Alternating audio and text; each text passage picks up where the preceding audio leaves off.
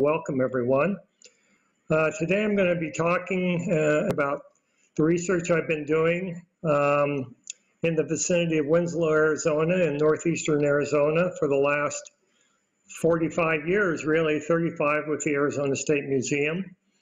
And this area is where the Hopi live, and the Hopi have strong connections to this area going back deep in history. And I want to share this quote with you about the perspectives the Hopi have on coming into this world and how they record their migrations through it.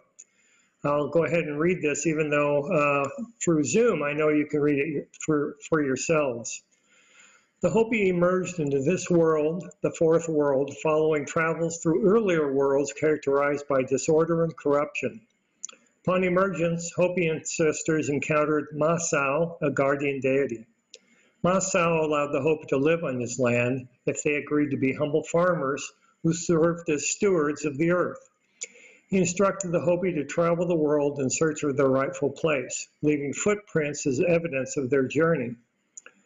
As Hopi ancestors moved and lived throughout the land, gaining important knowledge of places and resources, they left material traces as physical evidence that they had vested the land with their spiritual stewardship and fulfilled their pact with Masao. So basically, this is just saying that Hopi and their ancestors left items, objects, material culture purposely on the landscape as representations of their being there in the past, and to claim that and to also help them remember that they did this journey and who they were on this journey. So the area that we're going to be focusing on is illustrated in this map. There are two parts of this. The first one is what's called the Rock Art Ranch Research Area. RAR stands for Rock Art Ranch. And you can see it connects on the west side with Chevelon Canyon. I'll have a slide of that in a moment. This is an area that we worked on, the Arizona State Museum and the Mulvey Research Program from 2011 to 2016 as a field school with the School of Anthropology at the U of A. And we worked on this private ranch because nothing is known about this area archaeologically. It's because there are so many private ranches here. There's been no professional archaeological work done in this area.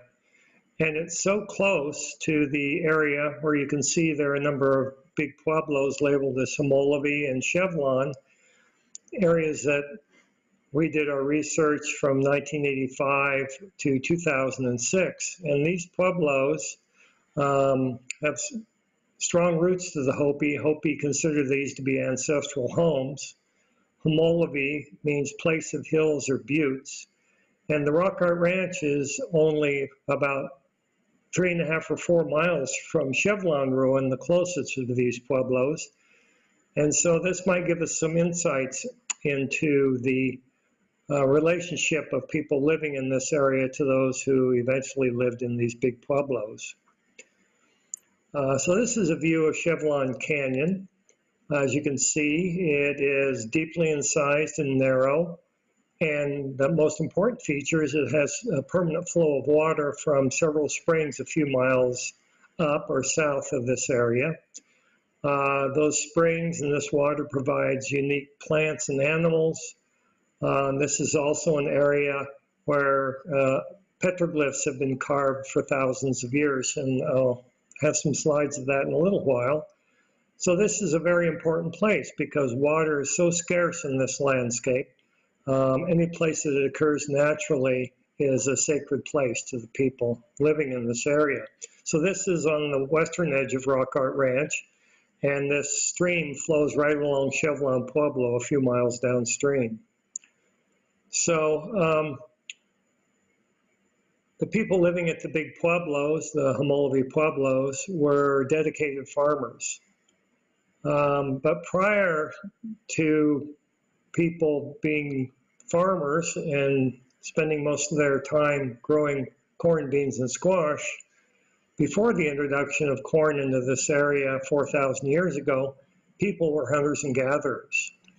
And we know archaeologically that the people began settling in this area or using this area more than 13,000 years ago. And these groups are mobile. In other words, they have to follow the resources as they're available. Wherever there are plants, grasses, game, big game, small game, people move to those areas to get those resources, and those resources change seasonally and from year to year. So these people move across the landscape. And we know from studies of ethnographic groups of mobile hunters and gatherers that these people recognize elements of their landscape as using cultural markers on the landscape. So they recognize places and they attach important cultural significance to these places. This is called placemaking by anthropologists.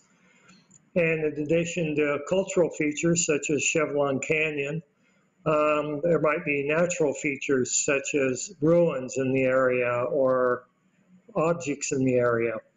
In the Rock Art Ranch area, we believe that placemaking included not only Chevelon Canyon, but the petroglyphs that are in the canyon and the projectile points that these hunters and gatherers used for hunting. At the Molavi area, where the pueblos are, we believe that the placemaking included the buttes, the humols that this area is named after, and the river and petroglyphs in this area as well. So these are all ways of marking the landscape for subsequent generations of people coming through the area to know who was there in the past, to connect with those people, and to recognize that this is a known place and an important place to people in the past. Steps at Chevelon Canyon is, this is a picture on the lower left of the Chevelon where we saw a close-up earlier on. This is what the actual course of the canyon looks like, and it is very windy, not as linear at all.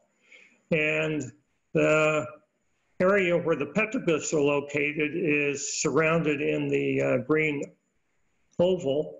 And this is just one example of the petroglyphs. These are the earlier ones that date from about 6,000 to 1,000 BCE or BC.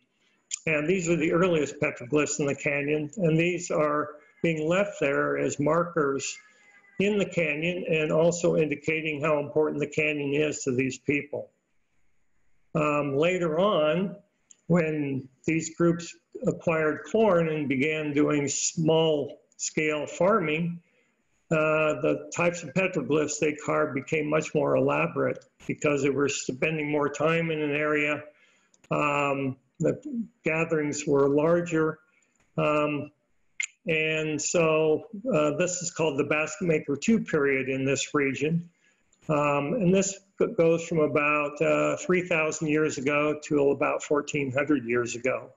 And these petroglyphs are quite large. The one on the right is about 5 feet high and is of a person. The one on the left is about 4 feet high and is of a woman giving birth. There are over 3,000 of these glyphs in Chevelon Canyon, again, taking place over a period of 7,000 or more years. So indicating this is a very important place for a long period of time. We were aware of these petroglyph sites early on in our work in the region, starting for me in the 1970s. And I wanted to begin working in this area around the petroglyphs because of the antiquity of the petroglyphs. We, as archaeologists, thought there must be archaeological sites associated with these. Where are these sites? How big are they? And what can we learn from these sites about the people who were living in the area and that were carving these petroglyphs? So you can see that over a course of 6 years, from 2011 to 2016, we recorded 184 sites in about a 6 square mile area. One of the results of this is that we found almost 100 of these sites predate the introduction of pottery, which is about 600 AD in this area. So these are all the sites that are associated with the majority of the petroglyphs in the canyon, 90% of them. And the petroglyphs are the blue box, which I have the arrow pointed at. That's where the petroglyph site is. And Bell Cow and Chimney Canyons are two major canyons that go through the ranch and eventually intersect with either Chevelon Canyon or the Little Colorado River. And these sites are located very close to these canyons. This is Chimney Canyon. Not very impressive, I must admit, but it's important because it carried water through the area, and in the sands underneath the surface of the canyon, there's abundant water about 4 or 5 feet down that could have been tapped through shallow wells. Also, it supported larger trees, many of which provided food for people who were hunters and gatherers, as well as early farmers. More impressive canyon is Bell Cow Canyon. You can see some of the larger trees in this area. These would include things such as walnut trees and willow trees and cottonwood trees, all of which produce edible fruits and seeds. And again, these areas this area also had abundant water beneath the sandy surface. And during the rainy season, which we hope will be coming soon to Arizona in July, August, and September, there's sometimes a standing water in these areas that would have been valuable for the groups who were spending time in the area hunting and gathering. So I mentioned that we collected almost 250 projectile points and arrowheads in our 6 years of work in the area. This is a summary of those by time period, going back 13,000 or more years with Paleo-Indian, all the way up to 1600 AD or CE. And you can see the distribution of points through all of these different time periods, having representations from almost every single one. This indicates the length of occupation and use of this area over a 13,000 year period. Also want to point out that almost 30% of these points are made out of petrified wood. And petrified wood is not locally available at Rock Art Ranch. That's what the RAR stands for, by the way. It's only available about 30 miles away at what's called the Petrified Forest National Park today, which is where there are large logs of petrified wood that were used extensively by pre-Hispanic groups. So tremendous range of time. And these are some of those examples of those points. I might note that these two on the upper left are Clovis bases. Clovis points are the earliest points in North America that we know of. And the other points in this, these are other paleo points. These are archaic period points in the middle row.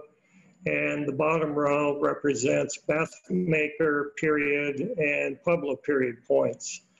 I should also note that the Clovis points are made out of petrified wood, which indicates that they were made from a fairly local source, only 30 miles away. So these people were not only moving through the area and hunting large extinct game in the area, but they were also provisioning by getting stone resources in the area as well, so they could create new points. One of the things about coming and going through this area, projectile points can help us understand this a little bit, because we know from archaeological work over the last 100 or so years where many of these points are coming from, at least where the most of them are being manufactured and brought from, or the people who make them are coming from originally. So these ellipticals highlight some of those. For the Paleo-Indian period, we can see that most of them are coming from the east, from what is today New Mexico, although a few are coming from the Great Basin area in the north and northwest. Later on, we'll see that points are coming from different directions in later periods, but predominantly the points are coming from the east. So groups are coming into the middle of Colorado Rock Art Ranch area from all different directions. They are coming into this area probably because it's attractive because of Chevelon Canyon, other resources in the area, like animals and plants, and that this area is known far and wide by these groups. And they're coming there and they're leaving their spear points, projectile points, as indicators that they've been there, which is what we think is part of what's going on with all these points. So the Paleo-Indian points, those that are 13,000 to about 9,000 years old, this is their distribution on the ranch. Again, this is the petroglyph site. And these two brown, I guess, pentagons are areas where they can, the hunters and gatherers can also collect stone sources, primarily chert, and some igneous stones that they can use to make tools and projectile points. So another attraction to this area, in addition to the water and the plants associated with that and the small canyons, which also provide plants and are attractive to animals, there's also stone sources, not petrified wood, but other stone sources that they could use to replenish their supplies for hunting. So these are the Paleo-Indian points. Some of them, we have 31 that we've collected from the ranch, which is just unbelievable. Again, these are all from the surface. Clovis points at the top, plain view points, which are almost contemporary with Clovis points in the middle row. Eden points, which are come from generally Colorado, Wyoming, and that area. And then Agate Basin points, which also come from the northeast. And then these interesting Great Basin stem points, which are the two on the bottom right. Those are possibly contemporary with Clovis points, and those come from the northwest, as far as Washington and Oregon and down into Nevada and Utah. So this is kind of a summary of what I've just been talking about. These are where people are coming from into the Rock Art Ranch in this sort of middle little Colorado area, where they're coming from, and in some cases bringing material from long distances that these stones are made, these points are made out of.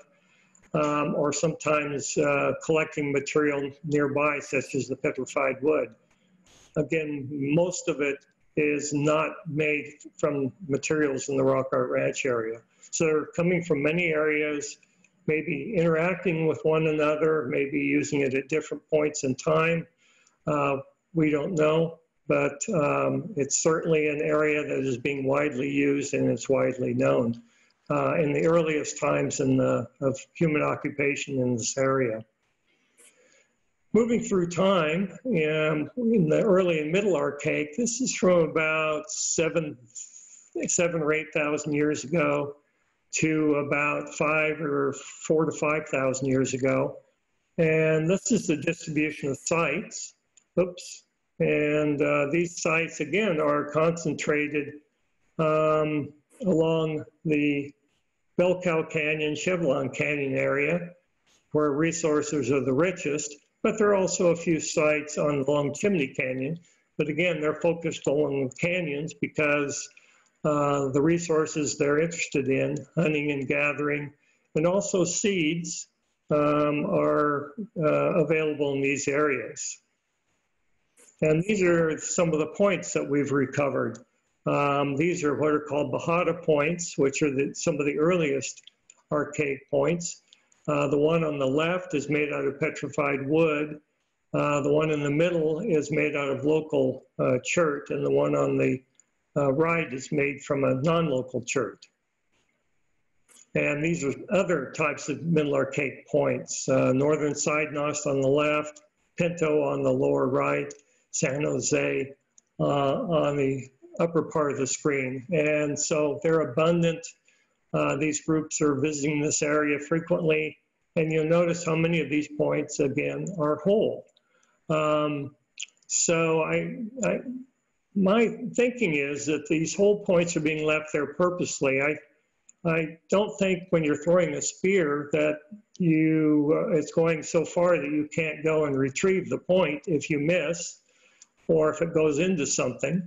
So I think the whole points are purposely left to indicate the identity of people who were there. So a lot of these are petrified wood, cherts, the white colored points, the one in the upper part of the screen is probably also petrified wood. And so these early Middle Archaic points are coming from all different directions, primarily again from the east, but also from the north with the Side Nost tradition, and a lot of them from the west, from the deserts of western Arizona, eastern California with the Pinto tradition. So even more diverse groups are coming in, even more intensive use of the area during this period. And this illustrates just how intensive that use is, where these groups are coming in. And in a moment, I'm going to talk about the petroglyph tradition, which is highlighted in the groups coming from the Glen Canyon area in southeastern Utah during the Archaic period. But look at the huge number of points coming in from the east, including 9 petrified wood points from the petrified forest area, also petrified wood from the Pinto complex, from the northern Side Knots. So again, these groups are coming from long distances in different areas, but they're also reprovisioning using local resources. Then we move through time into the late Archaic and early agricultural period. This is a period from about 3,000, maybe 3,500 years ago to about 1,500 years ago.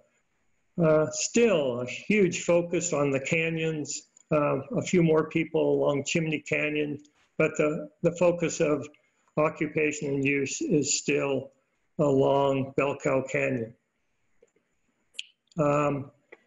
These groups are using the area for longer periods of time, more intensively. A lot of these sites have features on them, cysts and features that are burned. I collected samples from a half a dozen of these burned features, which we converted to radiocarbon dates, and these are some of the radiocarbon dates we have. You can see some of them go as early as 800 BC, and they run as late as 550 AD. So a span of 1,400 years in these radiocarbon dates, focused still along Bell Cow Canyon. So this is the period when these groups were beginning to farm. This is one of those features that I collected the sample from, this one dating to about 2,000 years ago. Interestingly, none of these samples had corn in them. So it's possible that these groups were, even though that they were beginning to do some farming, mostly of maize, squash and beans typically came in a little bit later. But when they were coming to Rock Art Ranch, they weren't coming there to farm, they were coming there for seeds and other plants and hunting and gathering. These are some of the late archaic points, which we have lots and lots. San Pedro points on the left. San Pedro is named after the San Pedro River in the Tucson area, and I'll talk about that in a little bit. And the datal points, which are quite similar to San Pedro and are more associated with the east rather than the south. So in the case of the late archaic basket maker period, the direction that groups are coming from is shifted to the south and continuing from the east, but there are actually quite a few more now coming from the south. And this is the first time that that's shown up. Previously, it's been primarily from the east and a little bit from the west and north and east. Now the south shows up. And what's going on with this? Well, there are many archaeologists who have speculated, and I think most now will accept the close relationship between groups living in what is today's Tucson in the San Pedro, Santa Cruz river areas in the Tucson area, which is what is called the San Pedro Cochise by archaeologists. The relationship of these people living in our area to groups living on the Colorado Plateau in northeastern Arizona, the western basket maker area. And this is based on similarities in projectile points, which you can see here, but also interestingly, very similar to identical ways of weaving basketry. And this type of basketry weaving is something that is what we call technological style. It's something that wouldn't be copied by another group because it's so intricately hidden underneath the surface of the basket. Groups who are making this would only be able to do this if they had learned from groups who are already making this. So this suggests that people in the San Pedro Cochise actually moved to the western basket maker area in northeastern Arizona rather than that technology being borrowed. There are also similarities in the way they make their houses, their pit houses. So going back to petroglyphs now, the archaic petroglyphs and basket maker 2 petroglyphs are the two traditions that we see in Chevelon Canyon. We also see these traditions along the San Juan River, along the Arizona-Utah border. Interestingly, according to experts who have looked at the petroglyphs, and I am not an expert, so I'm relying on those people, the archaic petroglyphs, which we see here on the left side of this slide, and on the left side of the earlier slide, which I'm showing, those petroglyph traditions are almost identical, indicating that the archaic groups were moving through these areas in long distances in contact with one another. In contrast to the basket maker 2 petroglyphs, which we see on the right on both slides,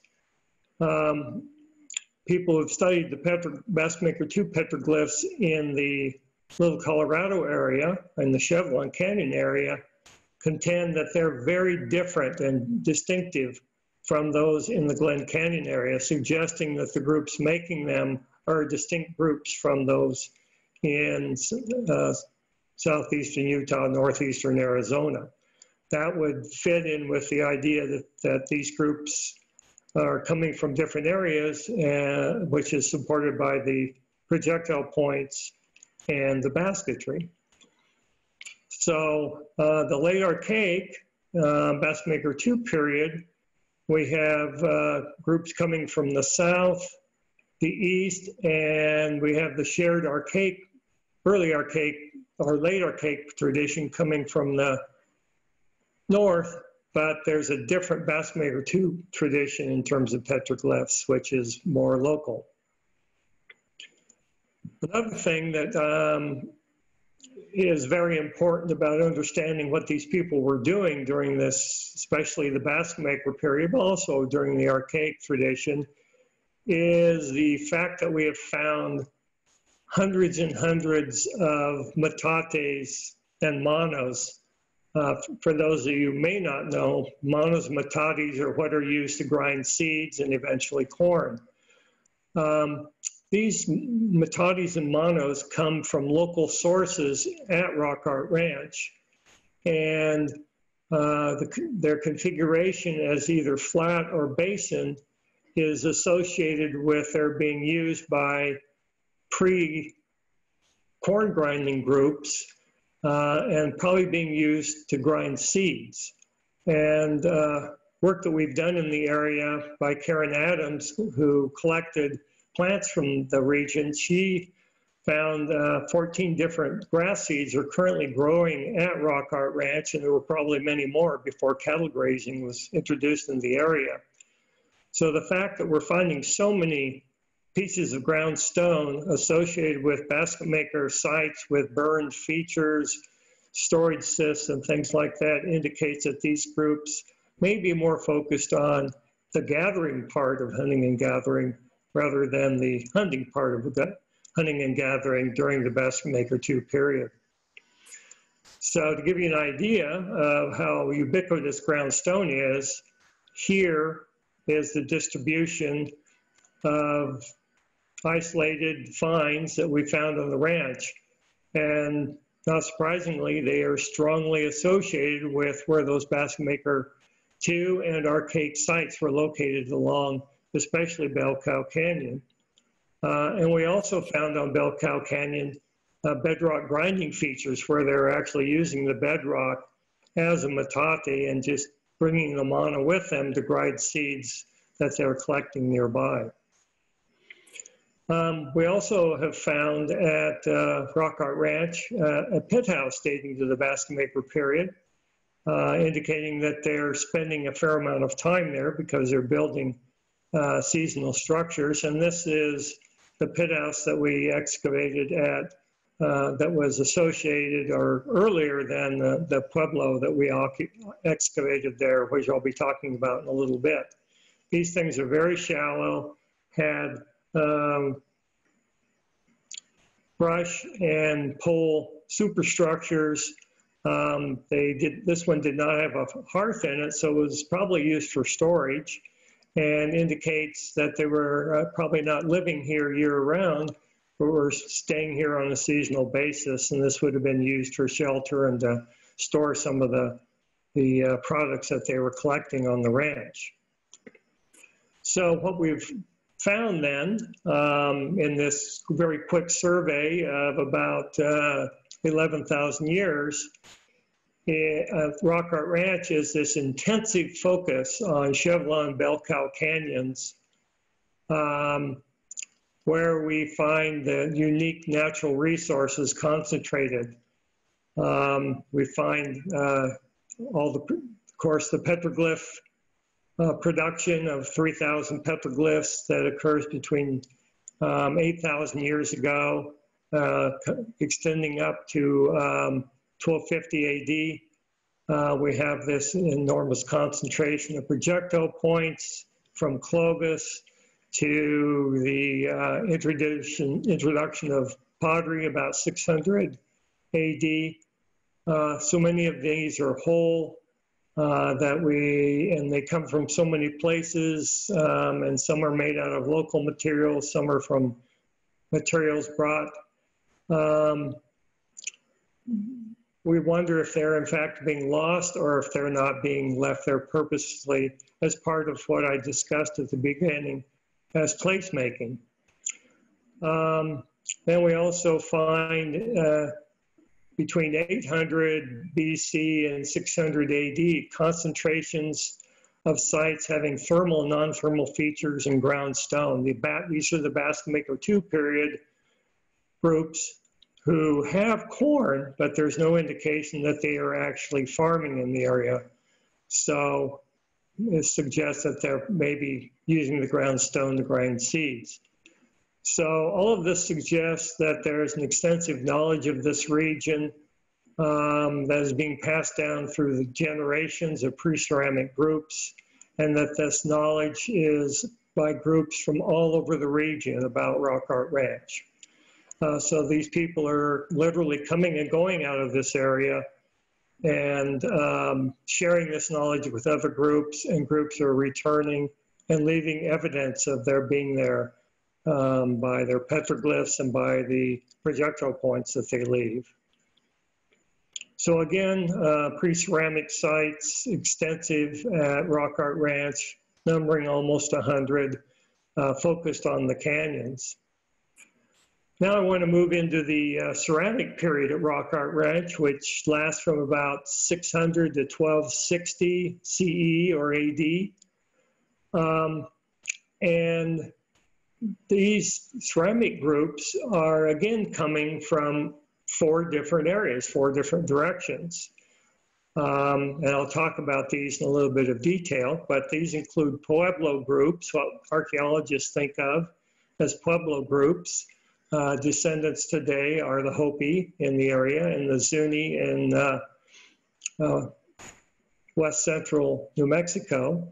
We have Sonawa groups who prehistorically lived around the Flagstaff area. We have what are called Puerto Valley groups who live in the areas around the Petrified Forest and along the upper Little Colorado. And then we have groups coming from the southeast that are Mogollon groups that are making brown pottery and very distinctive decorated pottery as well. So we have indications of all these groups coming into this area, trading with other groups in this area, and in some cases establishing small settlements for a while. The initial pottery making groups are called Basque Maker 3 and Pueblo 1 in the chronology we use in this area. And you can see their distribution is very different than the pre-ceramic groups. These people are not focused along the canyons, although there are lots of sites along the canyons. They're spread out all over the place. And that's because these groups are farming groups. They're interested in land where they can grow corn, beans, and squash and make a living growing those foods rather than gathering and hunting in the area, which is much better resourced along the canyons. So some of these sites are habitation sites. A lot of them are areas where they had little farms set up or associated with farmland. I might mention that the triangle on the far right side is where the current ranch headquarters are located. And still we have the blue square is the petroglyph site and the quarry areas for stone. This is the pottery that groups from the north were making. It's called grayware because literally it is gray, and that is the hallmark of Pueblo pottery. Initially, the pottery was undecorated, and that is part of what's called the lino phase of manufacture. This is a pottery type and a phase of occupation in the area. The Kanaa phase, 800 to 1,000, is what we see on the right side, and that's when they begin to decorate the pottery with black designs and then begin to cover the surface with white slip. The designs are copied after basket designs primarily. And pottery is incredibly important because it allows groups to store food and cook food more efficiently. So it was a really important innovation to the groups living in the area. Beginning about 1,000 to 1,050, these groups began more intensive use of the Rock Art Ranch area during what's called Pueblo 2 and Pueblo 3, about 1050 to 1260. And the farming was more intensive because more people were living in the area, and they were living in the area for longer periods of time. The circle surrounds two sites that are called Brandeis Pueblo, which is two sites that we excavated, and I'll be talking about in a little more detail soon. This is a view of this small pueblo, Brandeis Pueblo, made out of stone, occupied from about 1225 to 1255, based on a number of radiocarbon dates. And the surface that we see exposed, full of holes, are the features and the outdoor work areas used by these Pueblo groups. And these people were heavily committed to farming. And this is a plan view drawing of the Brandeis Pueblo. You can see it's quite small, had 4 rooms, probably had 2 families living in it that were kinship. They were related to one another, and extensive outside work areas. They probably spent most of their time outside. And then about 100 meters away is this probable kiva, underground room that they used for ceremonies by these 2 families. This is the pottery that they used at Brandeis Pueblo. The whiteware at the bottom comes from the southeast. The brown obliterated pottery on the lower right comes from that same area, and the pottery on the right, on the upper right, comes more from the east.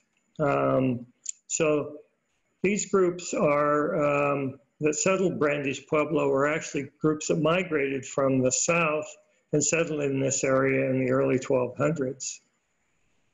So the idea of place has shifted during the ceramic period. Farming communities during the early part of the ceramic period focused on fairly local areas, Upper Bell Cow and Lower Chimney Canyons, because of the unique resources in those areas that allowed intensive farming, but by very small groups of people. Later on, as farming expanded and the commitment to farming intensified after 1000 AD, these groups focused only on Lower Chimney Canyon. And those areas that were so popular for pre-ceramic groups, Lower Bell Cow, Chevelon Canyons, were virtually not used at all.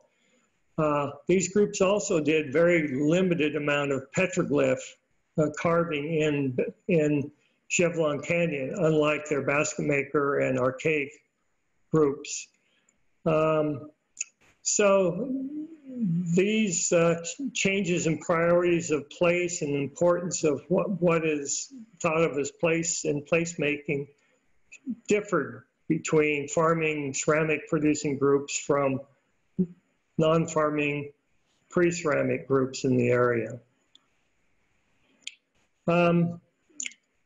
I want to shift back now just briefly to talk more about projectile points. I already suggested that projectile points found on the landscape are probably more than just lost.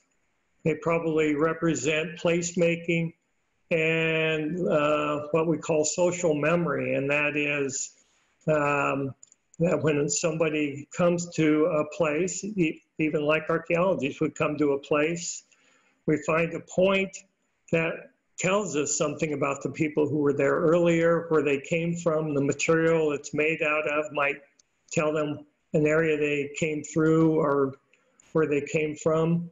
So there's a lot of information, and that provides memory about the social uses of the landscape in the past. So it makes us realize that projectile points are probably more than just the remains of something that was shot at an animal and lost. And we can turn to ethnographies to maybe give us some clues about other purposes of points.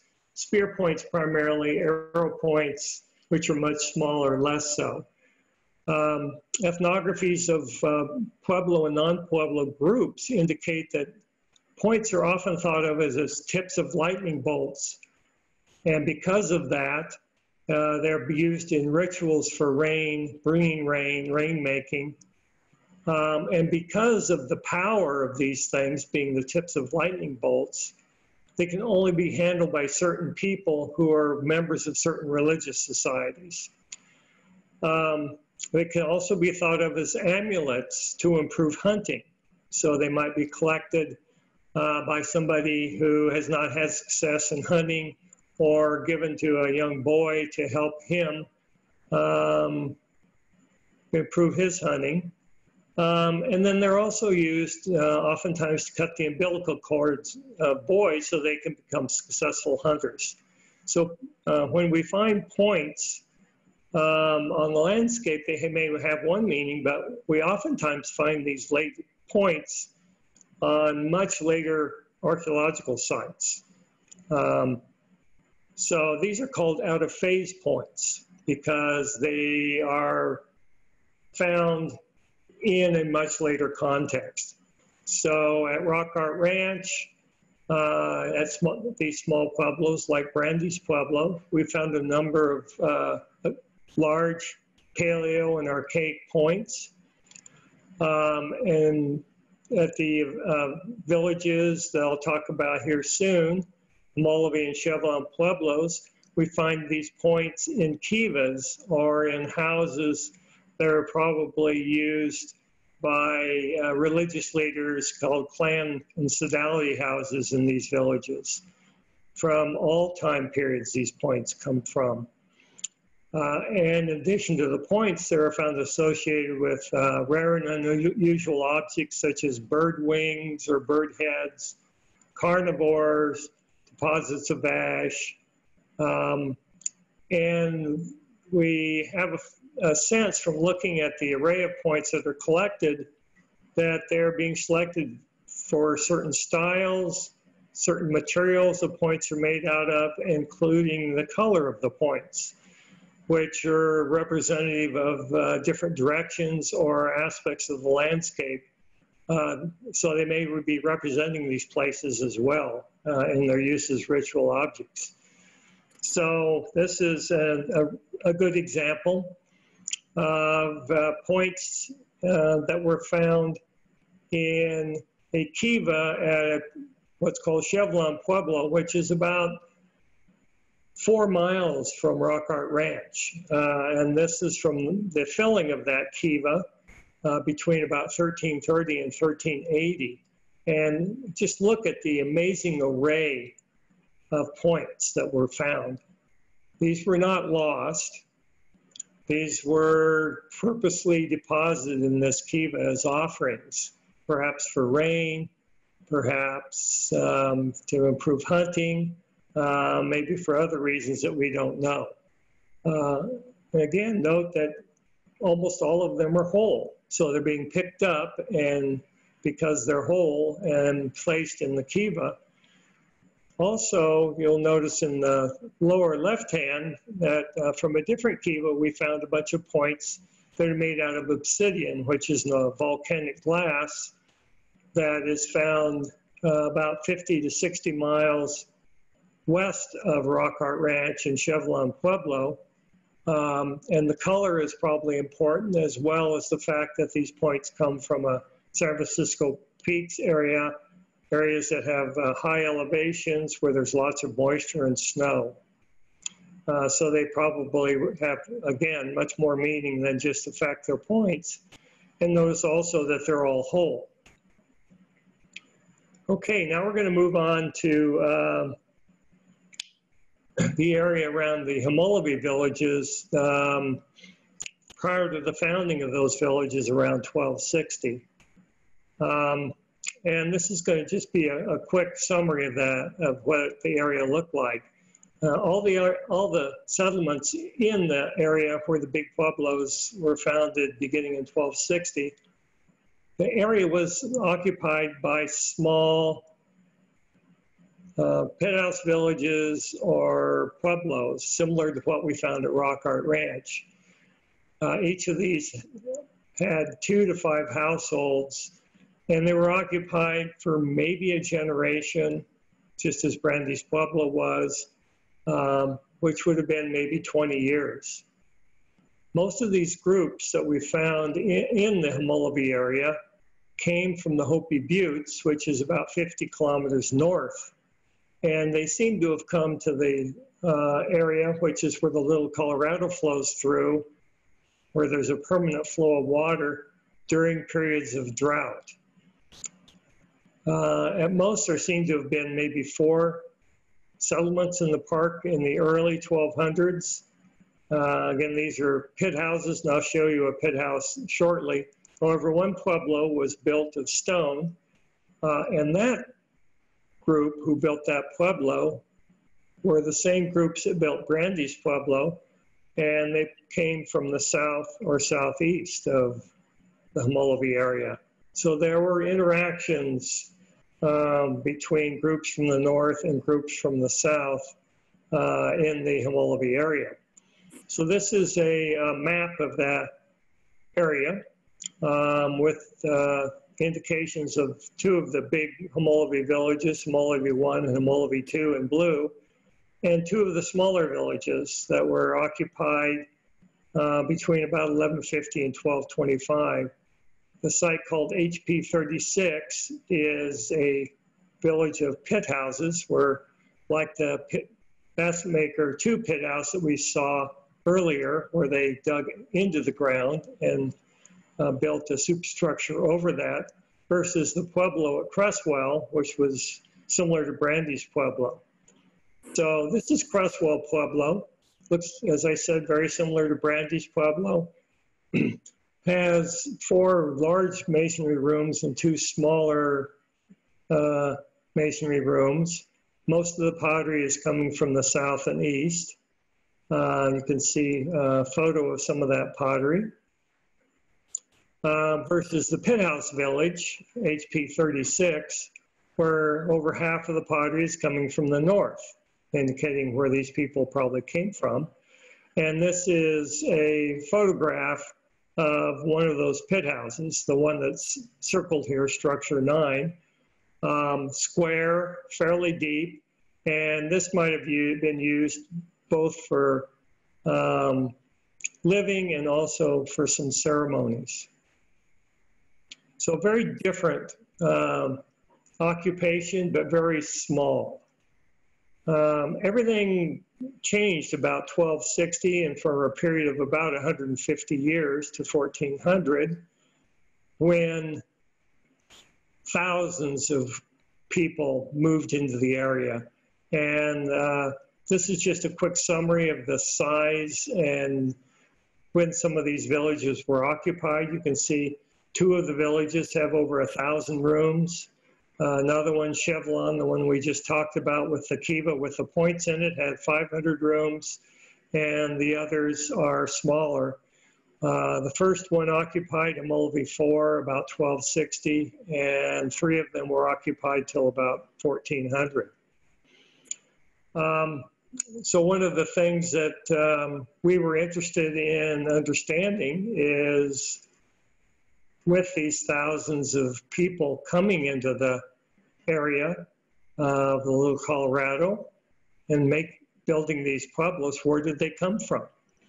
So I've already talked a little bit about that with the basketry early on, with the basket maker groups coming in from the San Pedro area. But we can also see this in how pottery is made, how kivas are designed, how rooms are built. All sorts of things are done unconsciously, which means that we are, in this case, these people are trained how to make baskets, how to construct pottery. They're trained by people in their community. So they make it in a way that is distinctive to their community, and that most of those unique characteristics that they use to make that are hidden, are not really the obvious parts of making the pottery. Decorated pottery is definitely a good indicator of that, but also undecorated pottery is a good indicator of that. And I'll have some examples here. So the pottery on the left side, called Tucson polychrome, is a tradition that was made in northeastern Arizona. And that tradition is copied very closely by the pottery on the lower right side, which is called Winslow orangeware. And that's the pottery that was being made at the Hmolovi villages. So that pottery making tradition and design was brought to the Hmolovi villages from the north, it seems. They simply used local clays to make a pottery that looks very similar to the Tucson polychrome pottery. That tradition continued in the making of yellow pottery, which is made on the Hopi mesas still today. Those are located about 60 miles north of the Hmolovi area, but they continued to make a very similar tradition of decorating of their pottery, at least early on in the early to mid 1300s. What's called Jeddo yellowware, Jeddo being the name of the area around Hopi. The color yellow is obtained by the distinctive clays that are used in that area. When they're heated, they turn this kind of light yellow color. One of the things that we discovered fairly late in our analysis of pottery is that there are two very distinctive ways of making corrugated pottery. And now corrugated pottery is, I'll show you a slide of corrugated pots. This is the utility pottery, and the exterior designs are called corrugations. And those are probably decorative primarily. If they have a function, it is not as significant. It could help in gripping it. It might help in enhancing heating, but it seems primarily to be decorative. And there are two styles. There's the style on the left, which is kind of vertically oriented, versus a style on the right, where the corrugations are aligned at a slant. Well, it turns out that those two traditions are distinctive to two areas of manufacture of corrugated pottery. One on the left is what's called Tucson, and it is made to the north of the Hmolovi area, versus the one on the right, which is Mogollon obliterated corrugated or brown obliterated corrugated, which is made by groups of people to the south and east, the Mogollon people. And this is the type of pottery we found at Brandeis Pueblo and Creswell Pueblo. The Tucson corrugated pottery is what we found at HP 36. So these traditions persisted for hundreds of years, side by side. And what we found is that both of those traditions continued side by side in the villages at Hmolovi, with about 25% of the corrugated pottery being the brown corrugated from the south, and 75% being this gray corrugated from the north, which suggests that rather than 100% of the people at the Hmolovi villages coming from the north, perhaps 75% of them came from the north, another 25% came from the south. And the reason that the people from the south were hidden is because they did not have a robust tradition of decorating pottery. And so when you only looked at the decorated pottery, it obscured the contributions of the people from the south. So again, the corrugated tradition from the north is on the left, and the one from the south is on the right. And you can see there continue to be gray and brown typically also. Another group of people who showed up in the Hmolovi villages, in particular in the village of Chevlon, are groups from the south and east who were making what's called polychromes. And this tradition is very distinctive. And these designs began showing up on pottery that was being made locally around 1375. And that indicates that groups with the knowledge of how to make this pottery migrated from areas where this pottery shows up earlier into the Chevelon, Mulvey area later on, and used local clays to make pottery with identical designs. So this is a summary of those traditions. The Tucson grayware, genital orangeware, and yellowware groups bringing their technology from the north, perhaps 75% of the people coming into the Homologhy Chevelon area, with 25% of them migrating from the south and southeast, making the brownware corrugated, and also bringing in the late decorated wares after 1375.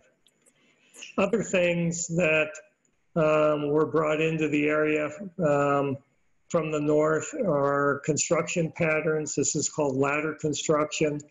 Pueblos at Homologhy and really all over the Four Corners region after 1275 or so began to use what's called ladder construction.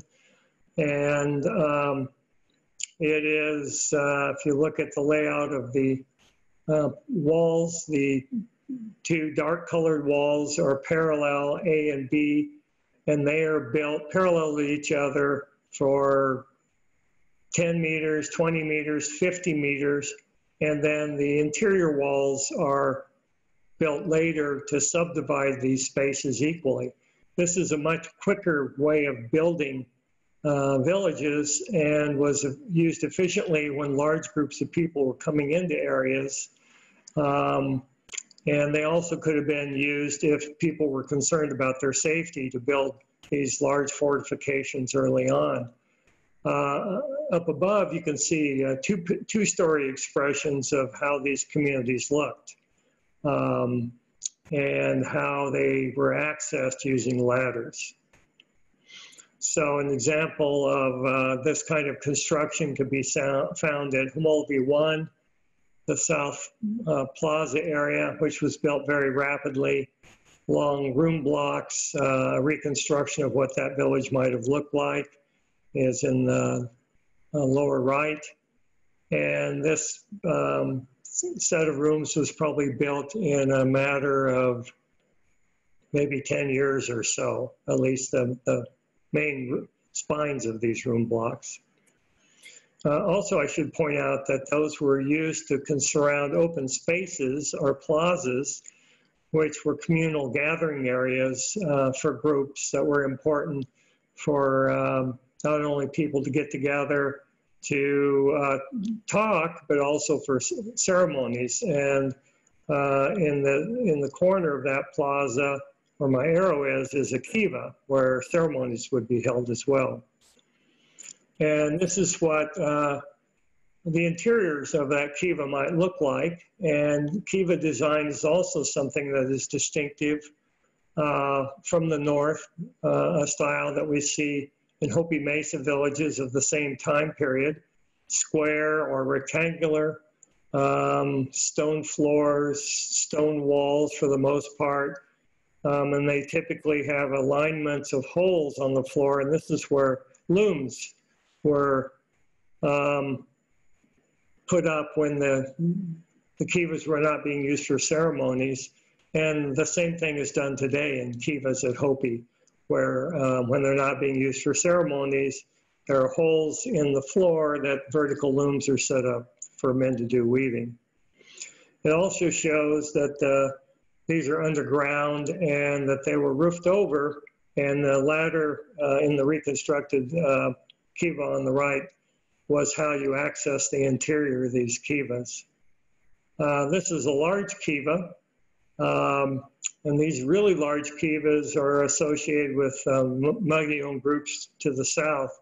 So not all Kiva architecture perhaps came from the north with the Hopi area. Some of it may have also come from groups bringing that brown corrugated pottery with them from the south and building a large kiva like this.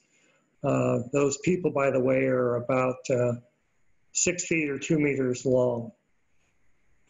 And this is just another example, a larger view example of what these kivas would look like, these larger kivas. Roof entry, give you an idea of what the roofs look like. Looms set up when they're not being used for ceremonies. So I've already pretty much given away the farm on this.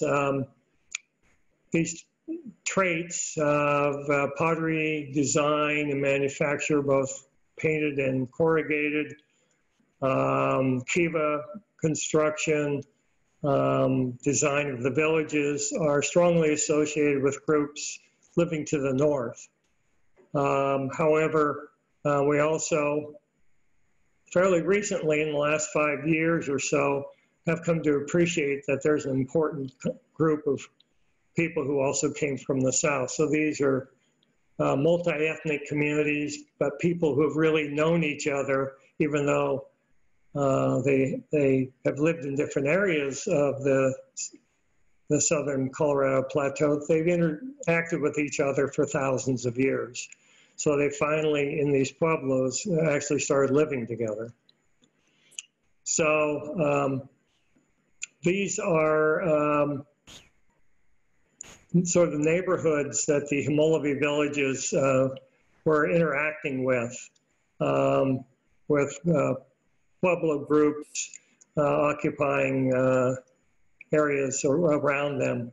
And we have pottery and other material culture from these different areas, indicating that, again, groups from all around the Hmolovi area are interacting with groups in the Hmolovi area. Finally, want to talk a little bit about people leaving this area and when they did and perhaps why they did. Some of our best indicators of people leaving are burning of rooms, and this is the village of Chevlon, which I've talked a bit about off and on.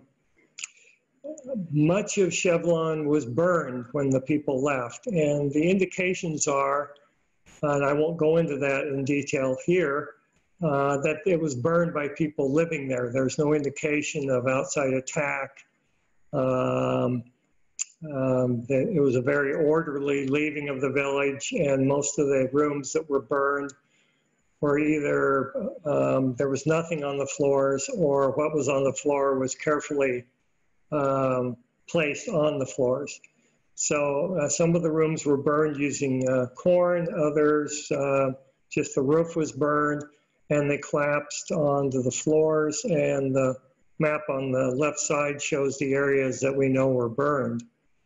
And some of the assemblages that we found on the floors or in the floors of burned rooms, things that were just left on the floors or in the floors purposely by people, because we believe that when they left, virtually all these people moved back to the Hopi area, and that is 60 miles away, and you really can't carry very much when you move 60 miles.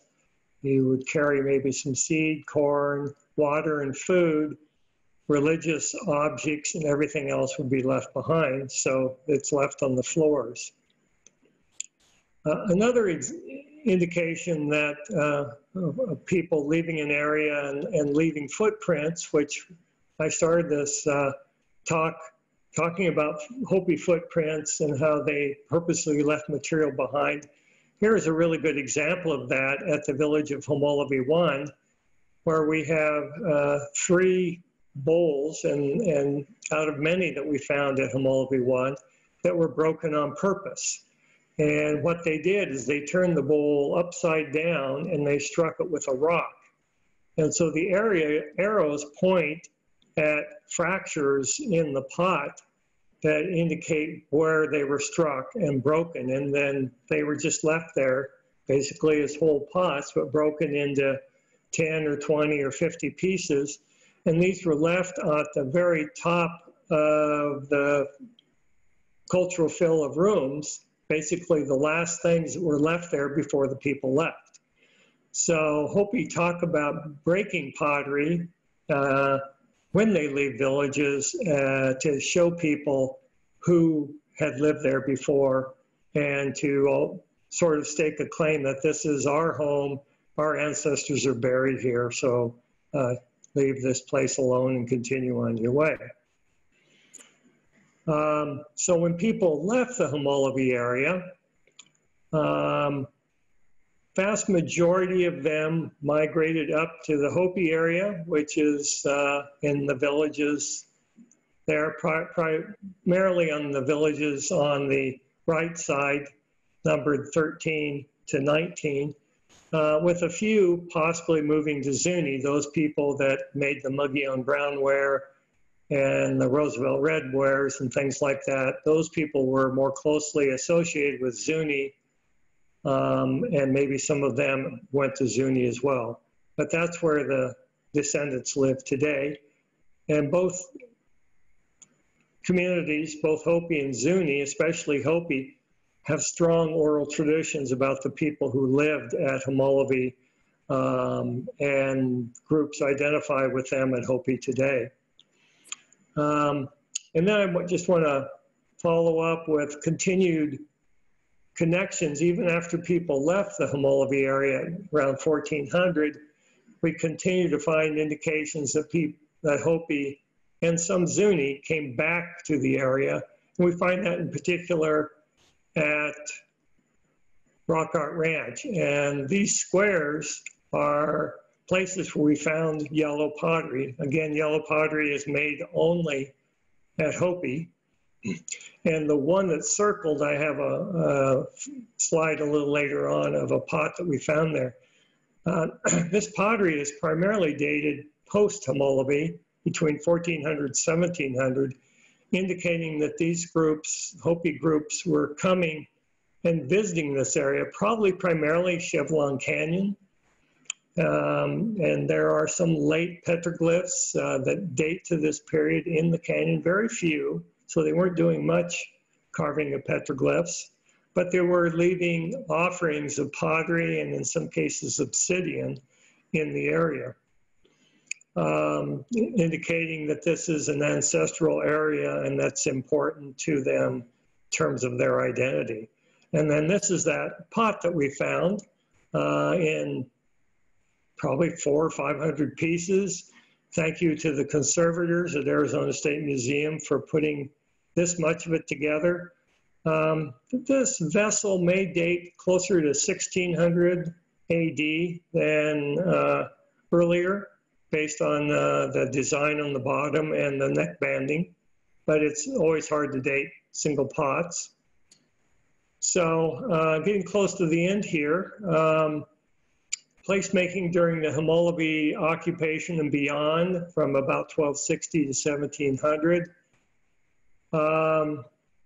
The Pueblo people living in these communities embraced the deep history of the area and the people who inhabited it by collecting objects or later on revisiting these places.